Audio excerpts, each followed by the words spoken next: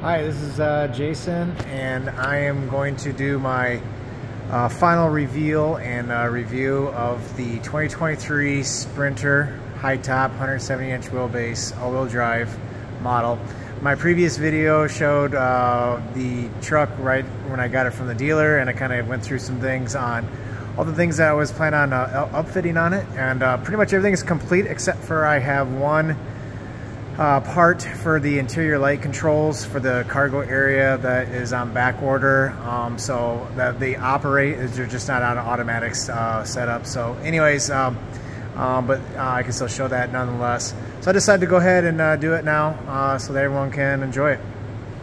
So basically I got the van fully loaded from Mercedes, including the dual battery setup, all from the factory.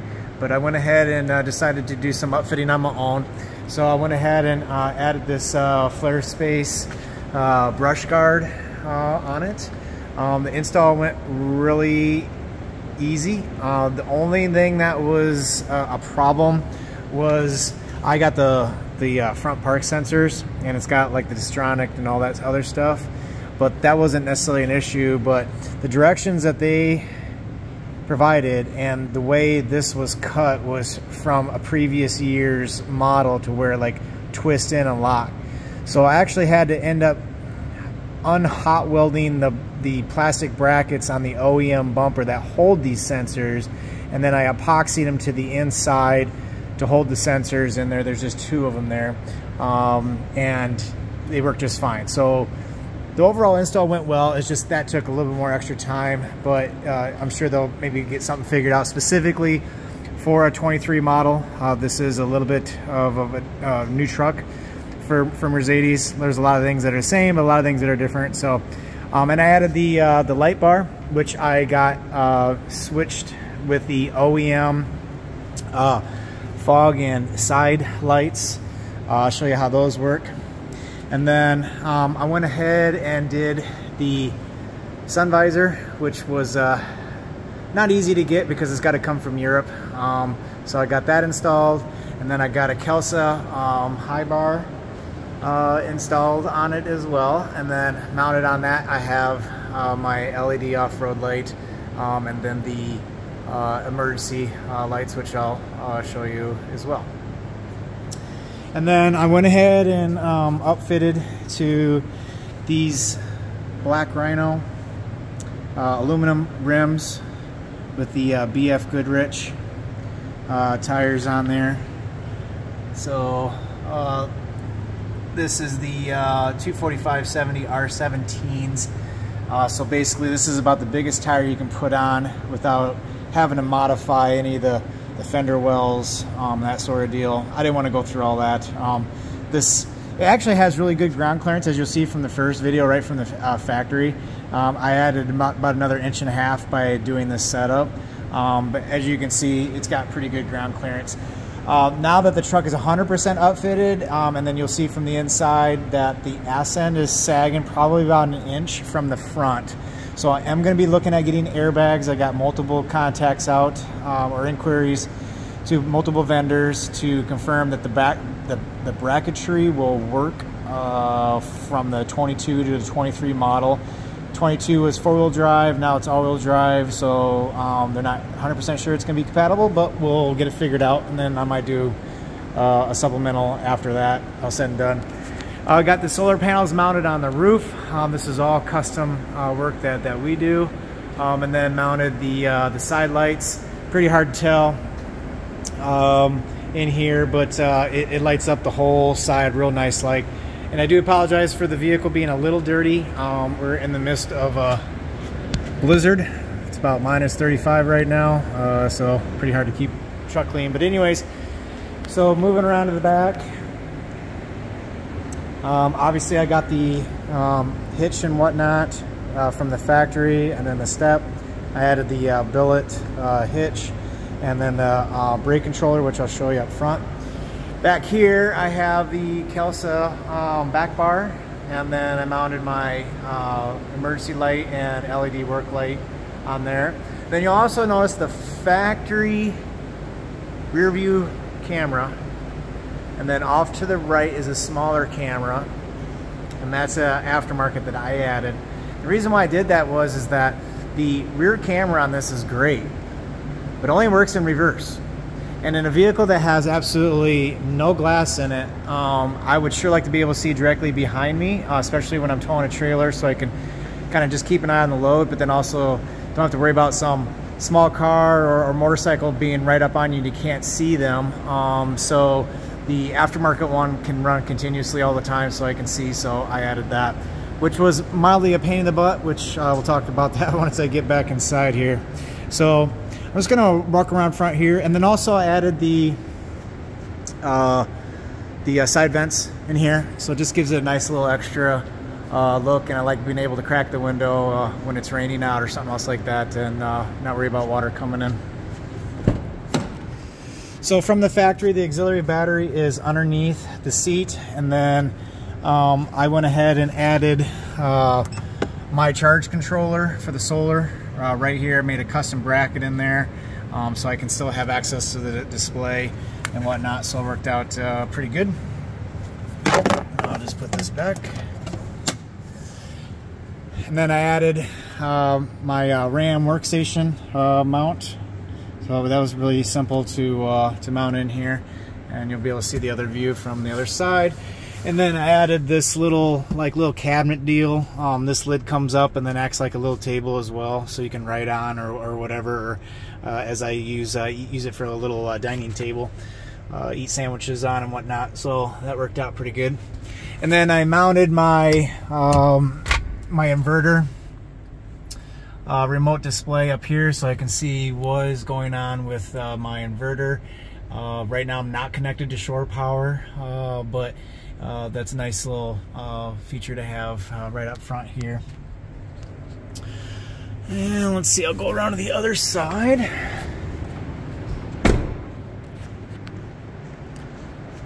I had some reservations on the 4-cylinder turbo, but actually I'm kind of liking it. The only problem that I'm having right now is that once in a while, I got the check engine light on right now. Once in a while, for some reason, if you kind of brake hard and then turn hard, like to the right, like at an intersection or something, it loses all power, and you got to basically stop and then like restart the vehicle. I've reset the codes multiple times, but it's when you just leave the check engine light is when it runs great. So I don't know, we'll get it sorted out at one point, but it's not mission critical.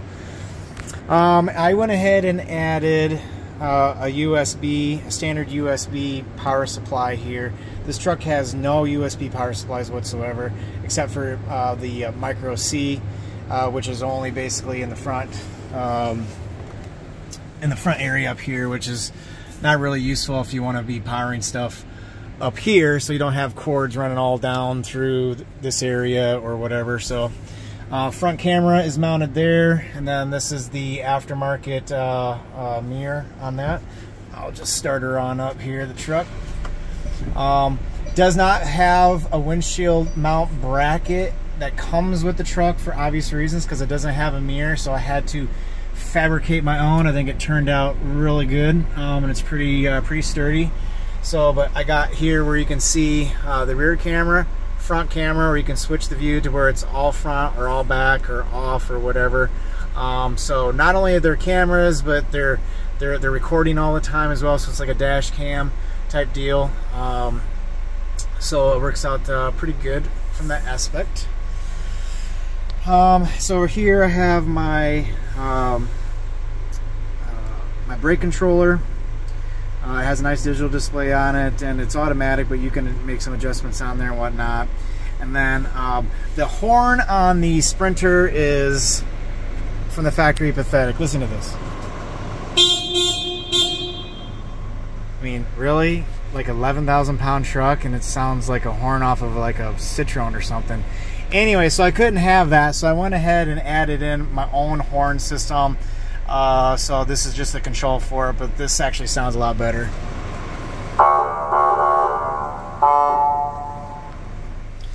So anyways, that's what that's all about.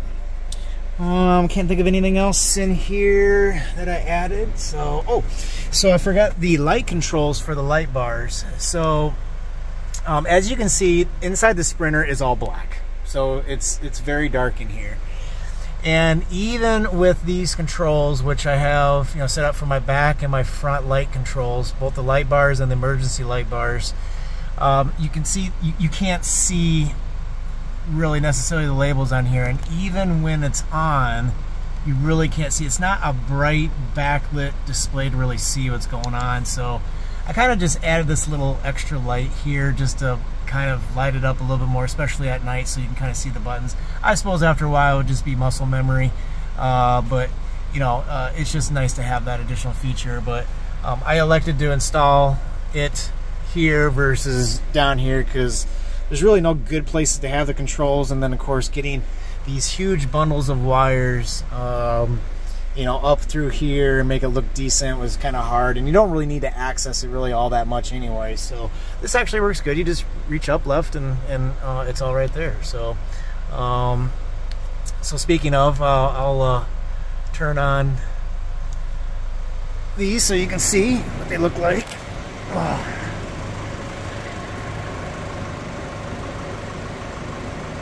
These are STL lights, by the way. Everything went real smooth on it for install, so really no issues or problems there. Like I said, I would just like to see a better backlight control for it. Then of course you can set up directionals and everything else on it. And then they provide an auxiliary input. And then I went ahead and tied in my big LED lights off that, so you hit just auxiliary. And now you have that light bar. Now this one's still off because this one's tied into the OEM switch, which I will show real quick. So this is your front fog lights, and they happen to be your side turn lights as well. So when you start turning the steering wheel, the left or right corner lights up. And it's under that control. Now what's nice about this is that when you shut the truck off, these lights are the ones that remain on for ambient lighting, you know, to unload or to get out of your vehicle or whatever. So that's kind of nice. I used the switch leg relay for this light. Problem is that if you keep it in automatic high beam mode, it works fine. If you take it off, then when you turn the wheel left, it turns this light on. So that's mildly irritating. There's no way, I already talked to the dealer, there's no way to disable that feature altogether. So as long as you keep it on automatic high beams, you can use definitely that as a switch leg. And I just like having the OEM switch for that control. So, and then the back LED work light is right there. All right, so I'm gonna turn all this stuff off. And I'll show you the cargo area. Alright. I don't think I need the engine running for that. Okay, so I just shut it off. And you can see these are the lights that remain on, and I got it set up for 1 minute. So that's kind of nice. Alright, so the cargo area. Did a lot of upfitting back here. So I got my, kind of like my workbench, my tool cabinet. It's nice that these lock, so you don't have to worry about them taking off on you, so that's nice. Got a nice little power supply here, 120 volts, a fire extinguisher, first aid kit, everything's all right there. And then upfitted it here, and then we added all the LED lights to all this shelving, which is off of a motion switch, so as soon as you walk into the vehicle, then the interior lights for the cabinets will all come on, and like I said, all of them are lit, so I have plenty of light and different source of power, both DC and AC power sources at my convenience. On this side too, everything's all nice here. I got a few more cables to install. That wasn't part of the deal. This is something I fabricated myself. It actually works out really good to have a little bit of a workspace, but then also not come crashing down on the next one, or if you wanted to open the next one, you could still do it. You could still have multiple ones open. So it works really good. So I just gotta wait for that to come in. And then the door is going to go on this one as well. I decided to go ahead and close that off. Got my air supply in here with, I think it's 50 feet of hose. that's on there. And there is the inverter. This is an inverter charger. Actually, I install a lot of these. I really like this brand. It's Ames, and they're out of Nevada. So works out really good, and then of course it has shore power, which I guess I just show that. So the way I do these is that I just run the wire. There's actually a pathway to get through the firewall and this B pillar, and then you can basically sit there and run your cord for your shore power. So when you get out of your vehicle, you just open this up. I got the extension cord just sitting like right here. Just plug it in, and then I can close the door. And it just sits there plugged in, and then everything is running off of shore power, and then also charging the onboard batteries at the same time and powering the AC bus. So everything that I have AC on the inside of the vehicle, including up front, it's actually pretty hard to see, but I also have an outlet down there for up front, is all powered off of shore power. So that's a nice little convenience. So I can have all my power tools and everything else like that charging all the time, regardless if it's coming off the solar with the engine off, or the engine running, charging everything, or shore power. So it works out pretty good. So anyways, so this is just more upfitting. And then on my other trucks, I've always had the ladder on the top, but I decided not to do that. It's taking away space, and it is really difficult to get up and down. I don't know why the manufacturers are not making things specifically for, I mean, I'm 5'10", so I'm not short by any means, but it's still really, really hard to reach up to get to the ladder assembly. And that was on like an old two-wheel drive, like the one over there. This one's even higher, so there's gonna be more of a problem. So the money that you spend on it and kind of the inconvenience and whatnot, I decided to have it on the inside space, and it kind of works out really nice. Added the extra LED lights on the inside, of course, because the stock lights really suck bad. So we added those, and of course one above the workstation here. So you can see everything is very well lit, accessible. Got all my drawers here, got plenty of storage back here, and of course for in the back, you can open up the doors, and then you got all of this space here, and nicely lit and whatnot. Added the extra floor mat in there just for additional gripping and cleaning. This like wood that they put down is not bad, but it does get scuffed up quite easily, and then it gets kind of hard to keep clean and keep it looking nice. With the rubber, you wipe it down once in a while with just even a mop, and it looks brand new again. So I like that approach. So that's really about, like I said, the only thing I might add is a set of airbags in the back like I have on my other trucks. That will definitely help with both towing capacity and then also the little bit of sag. We did the math here. We got about 2,000 pounds of cargo and upfitting. So it's not surprising that it sagged a little bit, but it's not a horrible amount. But anyways, we'll see what happens with that. Other than that, I think that should do her. Hope you enjoyed this video. If you got any questions, feel free to reach out. Our company does do quite a bit of upfitting, specifically on Sprinter trucks. So if you're interested in something from either an off-roader to an overlander, RV, work truck type deal like this, feel free to reach out. Thanks.